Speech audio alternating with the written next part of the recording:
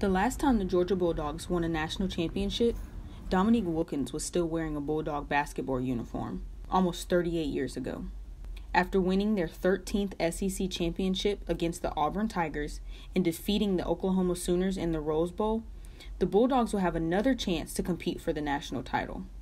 There were 500 students that were awarded tickets to Mercedes-Benz Stadium, but for the students that weren't given tickets, Georgia's Student Affairs Department and Bill McDonald, the Dean of Students, has opened Stegman Coliseum so student, faculty, and staff can view the game.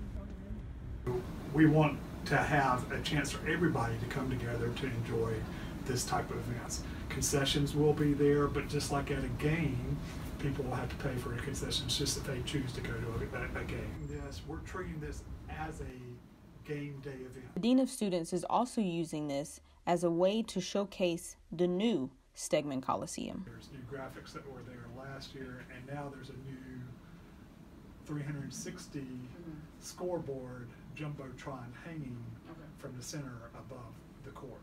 Although the Student Affairs Department has decided to have this viewing party at the Coliseum, some students, like Allie Dorsey, have decided to go home. I am going home. We are having a party. To watch. How far do you live? About an hour. McDonald says that they would have had it at Sanford Stadium, but is currently under construction.